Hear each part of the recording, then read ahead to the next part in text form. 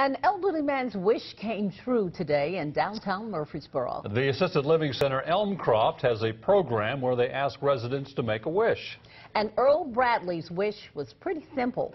All he wanted was a banana split in an old-fashioned soda shop.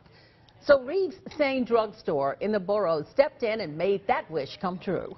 Sort of a challenging time of life, and so when you can't do some of the things you used to do, and then you have a chance and realize that people cared enough to put all this together and get him out here for this, that's something special, and so I'm sure it's made his day. Well, his son says his dad has always had a love for ice cream, no matter what the temperature is outside.